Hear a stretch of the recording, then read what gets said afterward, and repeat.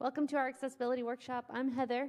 This is my buddy Jeremy. We work together.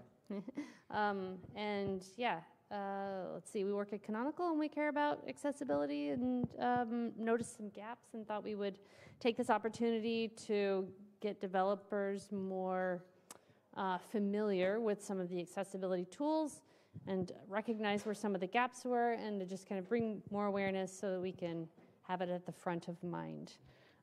So here, you want to introduce yourself? Hi, I'm Jeremy Bícha, and I work on packaging GNOME packages for Debian and Ubuntu. Yeah. Cool. So we have some actual workshop stuff, but first we wanted to kind of set the stage with some slides so you guys see this. Okay.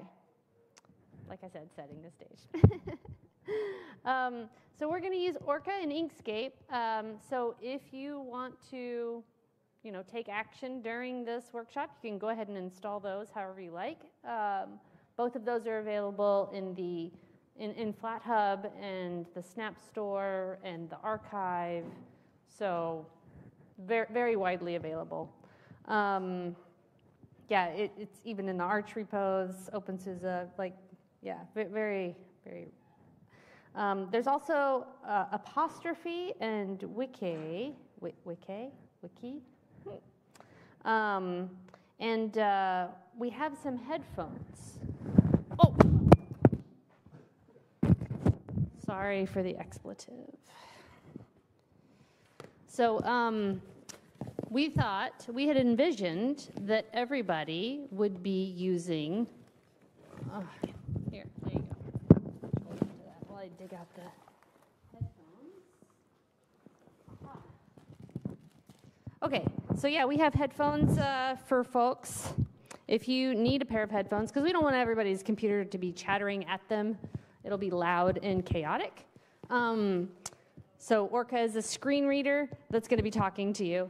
And if you don't have headphones, we have a rainbow of colors. So you can have a free pair of headphones. These are brand new, unused. You can keep them. They're probably not great quality. Just going to be honest. They're lovely, though. But they're very pretty. Yeah.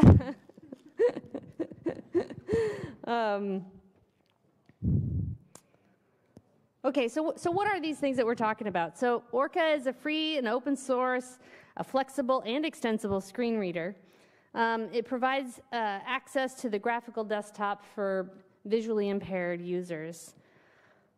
It works on most GTK3 apps to some extent, right? Everything's going to have an asterisk implied here.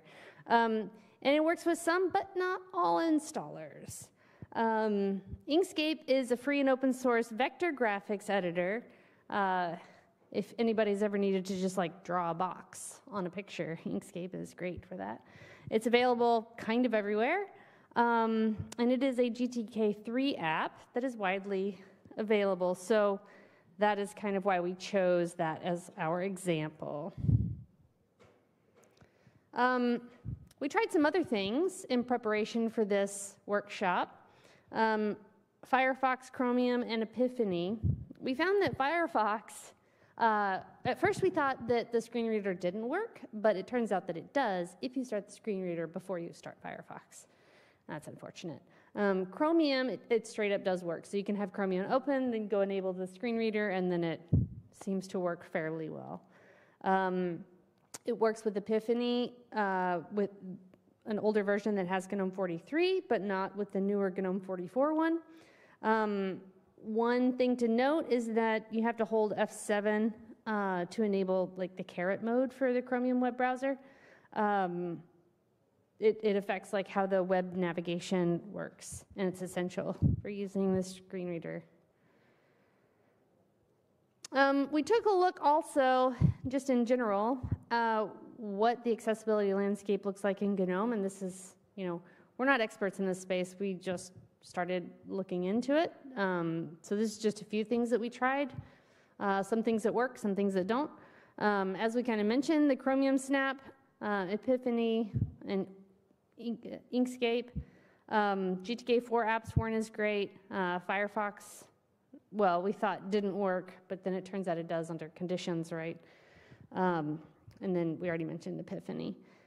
And we looked at KDE as well. Yeah, so we tried Orca with Chromium, Ocular, Kate. One cool thing that KDE has that didn't seem obvious in GNOME was that they have these color schemes. But yeah, so you can go add like a filter, or yeah,